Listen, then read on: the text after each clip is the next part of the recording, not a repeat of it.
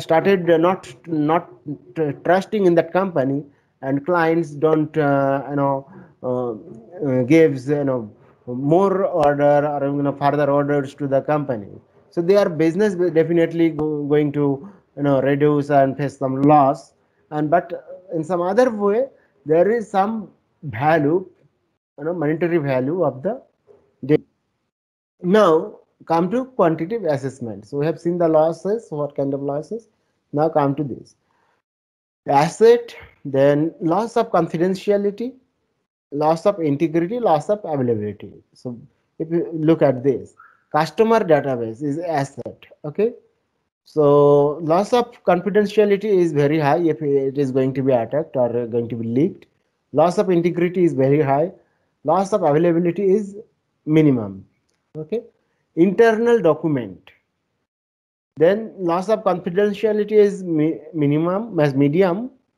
Loss of integrity is medium. Loss of availability is low. Then if it is a advertising literature, then loss of confidentiality is low, loss of integrity is medium, loss of availability is low. But if it is HR record, the loss of confidentiality is high, loss of integrity is high, and loss of availability is medium. So this is how it is quite kind of quantifying the thing, but we have to find out of how it can be converted to the monetary things based on these parameters, low, medium, high, and all these things. Okay. Uh, Now, placing a monetary value on asset and elements. So, asset value. So, what are the things are the parameters here? Asset value, impact. That means if you are going to lose those data, what impact you are going to face. Then threat frequency. That means say hard disk drive failure is a threat. How many times it can happen in a year or anything. Okay. Then safeguard effectiveness, like whatever the safeguard you have kept, like firewall, intrusion detection system, antivirus, all these things, right? So what level of effectiveness does they have? Then safeguard cost. When you are installing a firewall, you are installing some security product, they have some cost. Then uncertainty, okay, and probability of particular attack. Okay, so based on all these parameter, they set some value of the asset. Okay, now estimate potential losses. So this step involves determining single loss expectancy or SLE. Now, how to find out this thing, or what how it is useful? If you say it is single loss expectancy into asset value equal to exposure factor. Okay, now what are these things? Now go to the next slide. You will find a table here. Asset listed here, right? Risk listed here, asset value, exposure factor. That means how much it is exposed to the over the internet. Okay, so exposure factor, SLE, then annualized frequency. That means annually how many times the attack is going to happen to this. Okay, then uh, ALE, the ALE, I have I'm showing you where ALE. Yeah, it is annual loss expectancy. Okay, so based on the all these parameters I have shown you here, the company, if, the enterprise who are the um, data keeper basically who keeps the information, they assign this asset value. Okay, so and they also inform the last previous years data, that how much it is exposed to the attacks and all these outsiders. They find out from the previous data, and this expose factor they set. Okay, then SLE they set, and then SLE basically calculated from this then SLE equal to exposure factor by asset value. Okay, so this is asset value, this is exposure factor. So using these two, these values are calculated. Okay, then annualized frequency again from the previous year's data, that how many times it was attacked. Okay, this particular database. Okay, so from that data, if it is available, then this frequency can be calculated. Okay, and finally they can calculate annual loss expectancy or this value.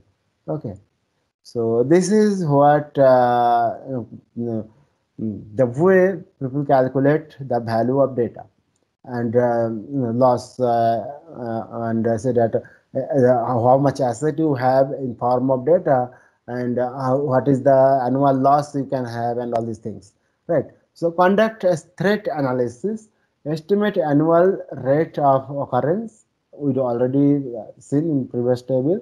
Then how many times is this expected happen in 1 year? So this is what called ARO, or conduct a threat analysis. Okay, then determine annual loss expectancy. So this is what annual loss expectancy into or multiply with single loss expectancy equal to annualized rate of occurrence. So ALE equal to ARO by SLE. You can think in this way also. Okay. So basically, in I didn't found this one in our textbook. I had found only little bit on a book. I have given link of that book in some previous slide, and we will see, you'll find that one, or I will share that link separately also. Okay, so a little bit theory I had found from there, and I just put it here so that you can understand, because numbers most of the time what happens when we see that somewhere some information leakage, data leakage happened, people are speaking in term of dollars, right? So why they speak in term of dollar, how it is determined. So just to give that flavor, I added this information here. Okay, so here are some example. I'm not discussing this today. Okay, now handling risk. So there is four way of you can face the risk. One is you reduce the risk, the chance of happening something uh, misoccurrence. Then risk transference, that means you purchase insurance to transfer a portion of or all the potential cost or loss to a third party. That means this is quite uh, tricky in case of information or data. That means you are doing insurance for your data. That means if my data is proved that it has been stolen by some attack, or it had been lost due to some physical attacks, then that insurance company will pay you. Okay, then another thing can happen that or you can do, that is risk acceptance. You can simply accept the risk and deal with risk by accepting the potential cost and loss of the risk occurrence. Okay, so if you see, most of our small companies and small institutes or organization, they accept the risk. They does not invest anything in security. Hmm. And they put all their data online, and that means what, they simply accepted the risk, and if something happens, they are ready somehow to face the consequences. Okay, that risk rejection, that means pretend that the risk does not exist and ignore it, although this is not a prudent course of action. It is one that some organizations chooses to take. That means you are just pretending. You are just pretending that there is no risk, but also you are doing some of the preventive measure in the background. Okay, so that is another way of doing it. Then risk handling risk, you can see in term of value. So threat into vulnerability into asset value minus countermeasures equal to residual risk. Okay, that means what is the total risk? That means beta. So here you can see a table, the mapping between threat, vulnerability, and risk. Here you can see threat type, then threat, vulnerability, and exposed risk. Here you can see human factor, internal threat. If it is human factor can be internal and external. So both of the things are here. If it is a internal, then the threat is the intruder, and if it is external, the threat is going to be a hacker.